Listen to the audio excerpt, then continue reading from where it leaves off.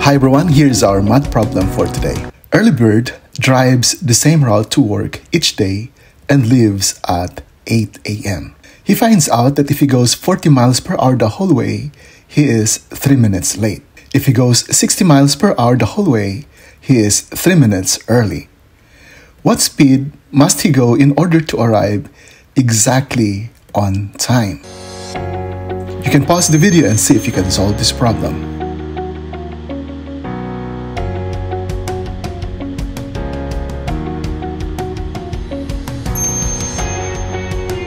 Now let's solve this problem together. One common mistake here is to get the average of the speed, because anyway, for the first speed, early bird is 3 minutes late, and for the second speed, he is 3 minutes early. That is wrong because speed and time are inversely proportional. So you cannot just get the average of 40 and 60 and say the answer is 50 miles per hour. What we are going to do here is we are going to get the reciprocal of this speed, that is, the reciprocal of 40 is 1 over 40, and the reciprocal of 60 is 1 over 60, and get their average. In that case, we are dealing with what we call as the harmonic mean.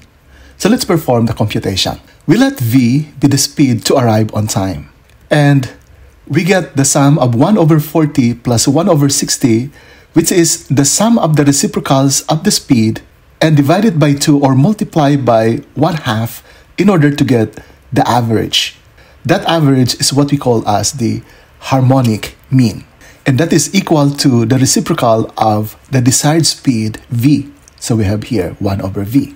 Our task now is to solve for V in this equation. First, let's do away with this 1/2 by multiplying both sides by 2. So we arrive at 2 over V equals 2 times 1/2, so that cancels the 1/2, and we just copy 1 over 40 plus 1 over 60. Now, to further simplify this, we multiply both sides of the equation by the least common multiple of the denominator, or the LCD, and that LCD is 120V, so we multiply both sides by 120V.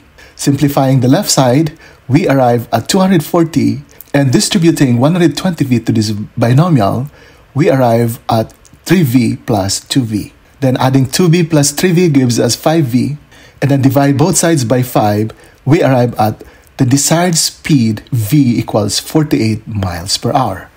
So the speed that will enable early bird to arrive on time is 48 miles per hour.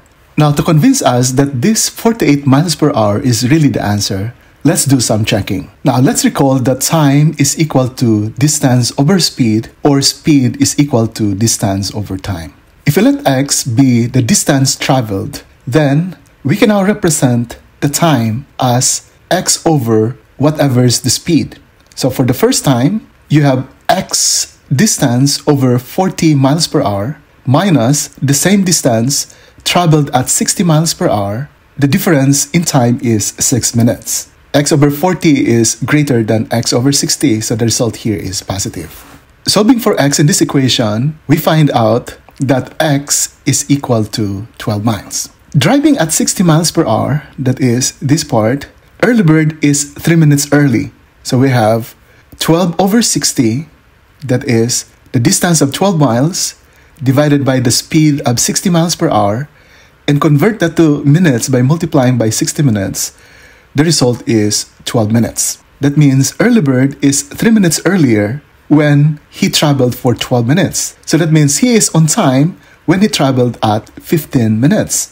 So to be on time, T must be 15 minutes. And so, traveling again the same distance of 12 miles, at 15 minutes, we arrive at 12 over 15 over 60. And that gives us 48 miles per hour, which was our computed speed here of 48 miles per hour in order for early bird to arrive on time. And so for this problem, early bird must travel 48 miles per hour to arrive on time. So thank you very much, and we hope to see you again in our next video.